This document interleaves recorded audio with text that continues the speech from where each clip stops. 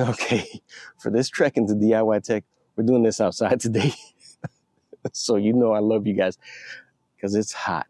This trek into DIY tech, we're going to answer a question that comes up a lot, and it's the same for drones that are this big,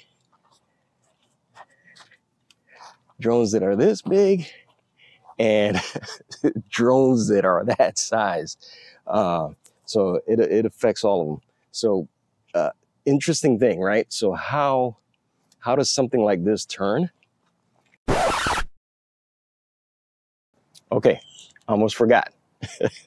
The comments are going to blow up, I'm sure, if I don't put this out there.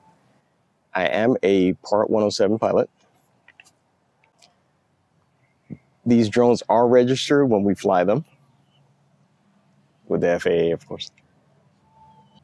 And we also have a remote ID capable ground station and remote ID capable modules in the drones. Okay, now let's continue. How does something like this turn without having, there's no tail rotor like you have on a helicopter, right? So you have these 4 blades and they're in the same plane, right? So you're thinking, how does this thing turn? So if you have that question, yeah, we're going to take a look at that today. So one of the biggest things when you're putting one of these things together is you have to have a stiff frame. So if you're looking at this thing, what does that mean, right? So you, if I lift up this motor, you should be able to lift up all 3 legs and have it rest on that corner leg without the rest of them touching the floor, touching the ground. So as you can see there, that's what we have, right? So what that means is that you can apply a force to this motor and it'll affect the rest of the frame. So you're going to see why that's important in a second. So this motor should be able to lift up on this corner. That motor should be able to lift up on this corner and so forth. So they should all be able to do that independently. So what happens sometimes people have a lot of problems with, you see this, this drone here has this very cool hinge that allows you to make this drone more compact, right? So when you open it up, now you have your quadcopter frame. What tends to happen is there's a loose screw in one of these hinges. The hinge itself, the mechanism that locks the hinge itself is loose. Any one of those things can cause vibrations and or forces not being applied properly on those sides. And so you wind up with a lot of issues.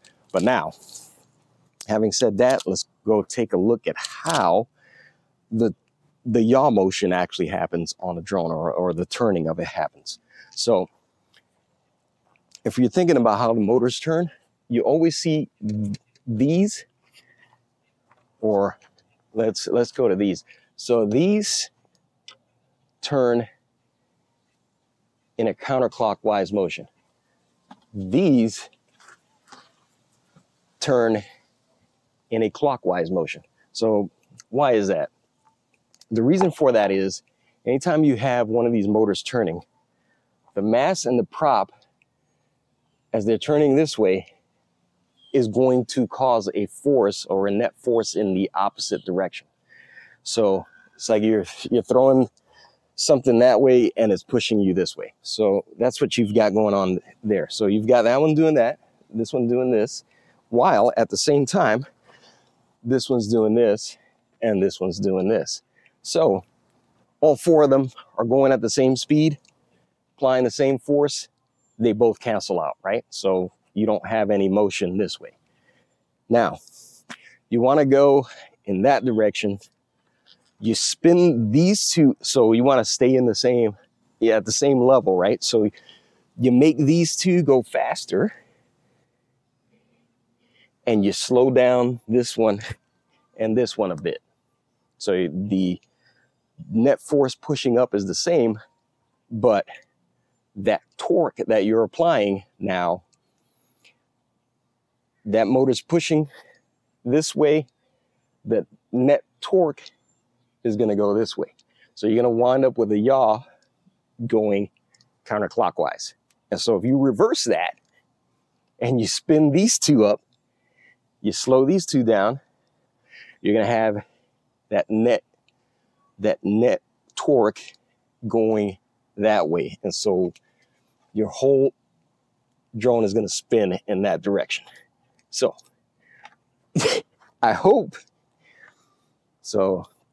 And again, that's the reason that you want a nice stiff frame, so that when those forces are applied at the tips of these motor arms or booms, whichever one terminology is being used, when the force is applied on the tip of that arm, that it's applied uniformly by all four motors, or 4-8, or whatever configuration you have. That force is applied uniformly everywhere, and then the flight controller can have, you know, positive control of the motion of the drone. So anyway, hope that helps. And I'm gonna get out of this heat and get these batteries out of this heat. If you like these videos, please like, subscribe, and share. That way the algorithm will push us up. You know how that one works. And we'll be able to make more videos for you guys. So as always, appreciate the time you spend with me. We'll see you in the next video.